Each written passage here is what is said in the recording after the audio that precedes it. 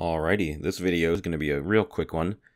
Just going to go over a few things about mirroring groups of objects across, and also just mirroring within a single object. So, as you can see on my assassin bot here from the previous video, he already has his pieces mirrored across. I didn't make these perfectly on both sides. That would be a massive waste of time. Instead, what I did was I grouped and then strategically used pivot points and actually scaling to mirror across. So let's kind of reset this whole thing. Let me just grab all these, ungroup. Apparently it doesn't like that on ones that are not grouped. You'd think it would know just to ungroup the ones that are grouped and not bother caring about the ones that aren't, but that's Maya for you. So let me delete the arms and legs. Of course, this would work for any part of the body, not just the arms and legs that is symmetrical. And let me just explain what I did. So if I want to mirror this whole arm and hand and everything else across, I'm not going to use the mirror geometry tool for that. So the mirror geometry, we can maybe find a way to use that, but for right now, let me just show you this technique. What I'm going to do is I'm going to think about every piece that I want to be mirrored across, and that would, in this case, just be all this stuff. And I'm going to just select all of it at the same time. And then what I'm going to do is create a group. Now, when I create my group, you're going to want to, or sorry, that's under edit. You're going to want to check your group settings, and the default settings, if they are the default settings, it'll actually be at origin. A lot of the times when I'm grouping, I will group pivot under center, and what that would do is put the pivot point of the group at the center, mathematical center of all those objects. But in this case, I do actually want the pivot point to be in the origin. So origin means that when I create the group, the origin, or the pivot point will be down here at the exact middle of the grid. And what that means for me is that since I'm building my character perfectly across the main primary, axes of the scene, X, Y, and Z, I'm not modeling him way over in the corner somewhere. What I can do is I can just duplicate this group by hitting Control D, and I can then just simply scale the whole thing to -1x, or perhaps Z if that's the way you were mirroring it. And now I just have these two groups, and if I wanted to, I could just freeze the transformations of the one that was mirrored. I could even just freeze the scale. Don't even necessarily need to freeze the other stuff, and that will make it no longer negative. Of course, that doesn't necessarily matter right now. It would matter if we were kind of doing the final version.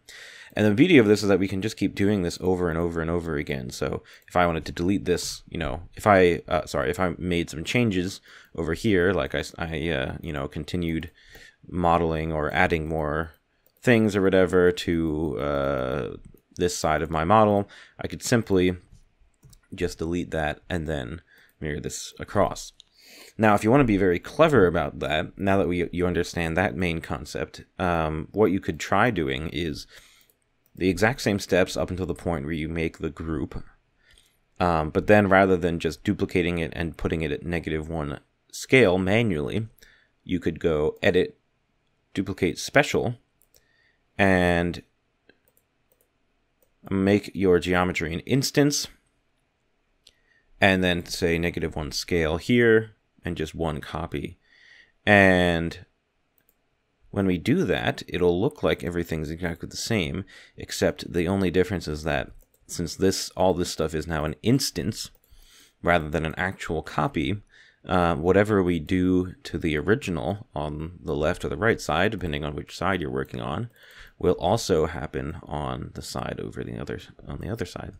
Now, the only problem with that, or not necessarily a problem, but the only thing you might want to take into consideration is the fact that sometimes it's beneficial to keep one version unchanged and the other version changed so that you can compare what you just did. So what I mean by that is if I mirror this side across, I might want to leave this side untouched so that I can compare and contrast what I did on the right side.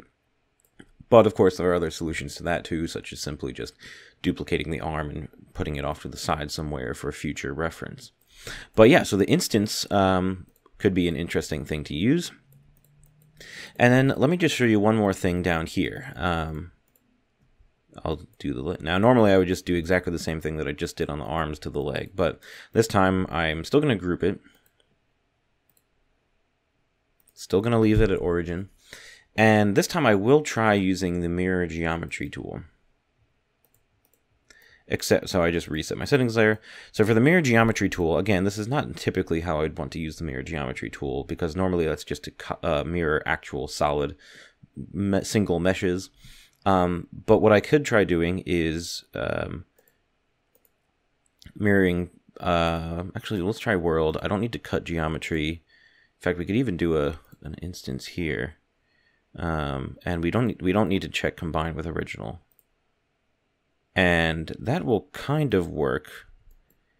The only problem is that now it's considering, you know, the only problem is now it's considering these two things as solid, you know, single pieces. So they didn't make a separate group; it just mirrored all of the pieces and made them combined objects. So I don't recommend using that technique for mirroring things across. It would technically work, and of course we could play around with some of the settings. Just because we tried one thing doesn't mean that's the only thing we could do. So we could try making that an instance, mirroring across world, and then I guess that does actually work. So that's almost like an easier version of the instance that I just did with duplicate special. It's just that you have to really make sure that you are checking the proper settings. And I guess while I'm in here, I will just do one last mirroring topic, which is actually mirroring pieces of geometry. So for example, if I wanted to mirror this piece across, this is just a single piece now, so I'm not talking about whole body part or whole you know, groups of meshes. If I just wanted to mirror this across, the first thing I want to do is make sure that the side I'm mirroring doesn't have any faces on it, because I don't want those faces to be on the inside when it gets mirrored across, otherwise it'll mess up my model. And what I would recommend for this is to change the primary or the mirror axis position to bounding box, because if we leave it at world, what will happen is it will just kind of like meld them together wherever it happens to cut across. Bounding box will put an imaginary box around the furthest points of your model and then mirror from that edge. So bounding box, you know, you could use with any weird shape, and it would mirror it perfectly across of this imaginary cube. And now I can see that my mesh is not actually centered. So that might also give you some important information if you use the bounding box mode. Now I left all the other settings on, and for this instance, you know, so I had merge border vertices, blah, blah, blah. And that allows me to keep this all as one watertight mesh. So I would end up using this quite a lot actually later on when I'm refining pieces of my model that are being symmetrical just on a single piece basis rather than on a whole area basis. All right, well, that's the only thing I wanted to cover in this video. Get used to doing that a lot, because a lot, you know, the more you can save time by mirroring and whatnot, and the faster you can do it, then the more time you'll have for actually working on the details of the model later. All right, that's it for now, and I'll see you later.